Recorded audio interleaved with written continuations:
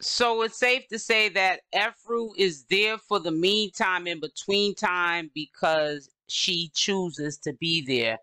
It doesn't seem or appear at this time that she is there on any type of, even from a distant type of force situation. Efuru went live on Sunday to clear up rumors of her possibly leaving Carbonation. They were playing some sort of game, mind game with the community, and I had to expose it because you're asking for $15,000 for attorney fees, but you still continuously want to play mind games with the public. And then in the same breath, you want to ask these Babylonians that work every day, get out here and work, for $15,000 to help raise to get Natureboy out. I don't know how you guys play these mind games and then, you know, fix your mouth to ask for that sort of money. Like, that just is something that grows on trees. It was an emotional moment also for Efuru, because out of the blue, her mother just showed up. And gave her some money. Also, first and foremost, was coming to check on her child, because she knows that Natureboy is locked up and she has that right to do that. You know, they want to run, they can't stay down, huh? Yeah. Yeah, I'm live. What's going on? What's this for? He just wants you to know. He didn't go? Yeah. He wants you to know that he gave it to you, though.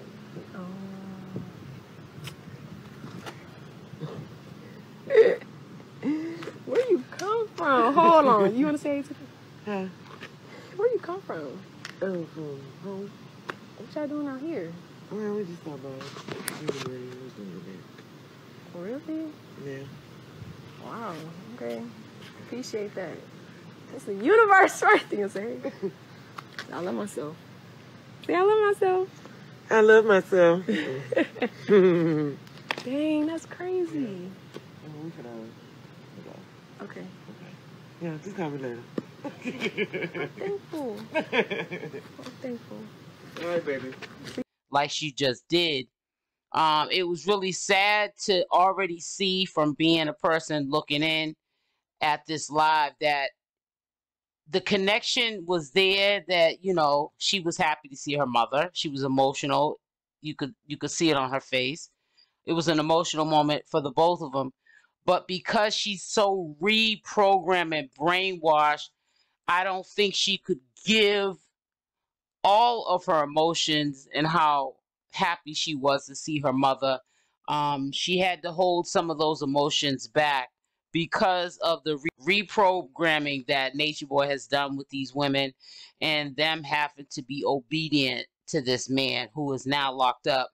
That is just further letting us know that we can't, as a community, let history continuously repeat itself.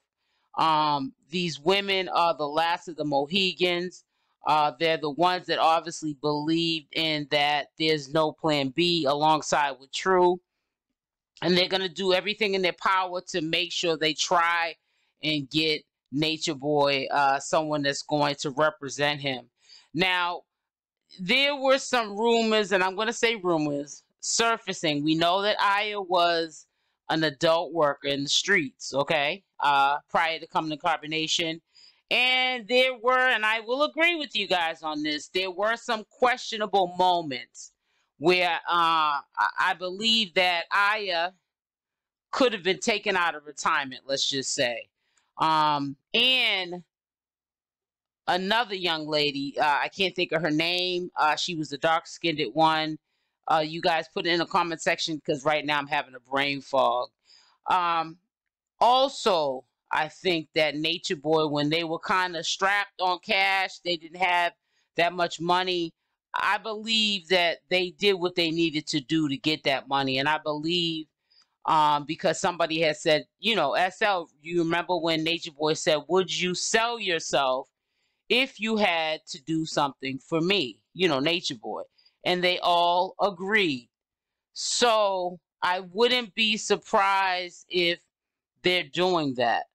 I wouldn't be surprised if Nature Boy, even behind closed doors, something he's not going to share on social media to incriminate himself as much as he's already incriminated himself with all the recordings of the crimes that he's being charged with at the present time, and more to come. I'm quite sure he showed them places that they could go to make quick money, and avenues that they could take if they needed money in order to survive or to get Nature Boy out of a jam. So I just want to let you guys know, I do hear what you're saying. I do read the comments. I do hear what you're saying in these live chats. And I'm not saying that what you're saying is a lie. And I'm not even really directly saying that it's a rumor, but we got to be real careful what we put out into the universe. We got to be responsible with our wordplay. You know what I'm saying? So that we're able to spread the information and not be censored. That's why I'm putting it in that way. But you know, if that is the case going forth, that they're gonna have to subject themselves to things that they probably never even did. I know Aya had subjected herself to that lifestyle, so she might not be that bothered with it. But I'm talking about the other younger women that are over there, Zoca, Aya, and Malia. You know, I think that is a real unfortunate situation that they're putting themselves into. But this is the life that they chose to live. You know, they've been hanging around the barbershop too long and they got a haircut. And this is going to continue to be part of their story and their life. But, you know, it doesn't have to be the end of their life. You know, it's not what you do in the beginning that counts, is what you do in the end. So they still have a lot more time to get it right. But what I'm concerned about, and I share this with you guys all the time, is the mental. And I feel as though when you have checked out mentally, if you're too far gone, sometimes you can't come back from that. And I'm just worried that they're going to put themselves further and further in that position where they can't snap back from that to get it right. So it will count what you do in the end if you're not doing the right thing at the end, because your faculties are not there because you allow somebody to do this to your life. So, you know, I just hope that they really sit with themselves. They're obviously not sitting with themselves now, because if they were, at least Aya and Malia, even if, like a lot of people say, even if they go back, they won't directly get their kids back right away. But they could go into counseling, be able to be present in their children's lives as fathers visiting or living under the same roof as their children, not really in control of the what goes on with the kids, but still there for the kids to know their parents. And they haven't came to that place yet. So I'm not fully in agreement that they have really sat with themselves. I think that they're still in this grand delusion. I think that they're still pretty much brainwashed. They are definitely reprogrammed, and they're okay with it. And that's what happens a lot, even in DV relationships. I mean, this is a DV relationship where the woman doesn't really know what love feels like, or maybe they do know what love feels like, but they lost who they were. The person they were prior to knowing that relationship, or them knowing Nature Boy, they've lost that. And they're trying to regain it. And sometimes we sort of, when we lose ourselves to please somebody else, we lose who we are in the process. And I honestly think that they have lost who they are in the process. And it's going to take some time for them to reprogram the whole mechanicals of the mind, and see that this is not where it's at.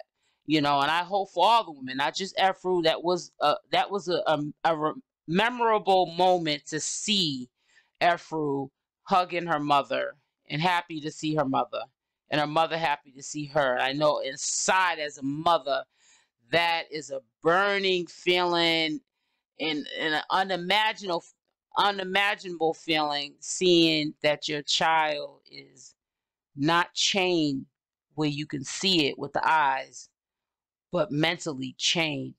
And there's nothing you can do about it, but do just what Efuru's mother did, and that was to give her daughter some money, and basically probably give her that mother look like, I'm here, and when you're ready, you're gonna be okay.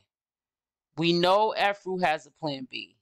We've seen Efuru's plan B, but Efuru has to be ready for that plan B. If she's not ready for that plan B, then she's gonna stay stuck.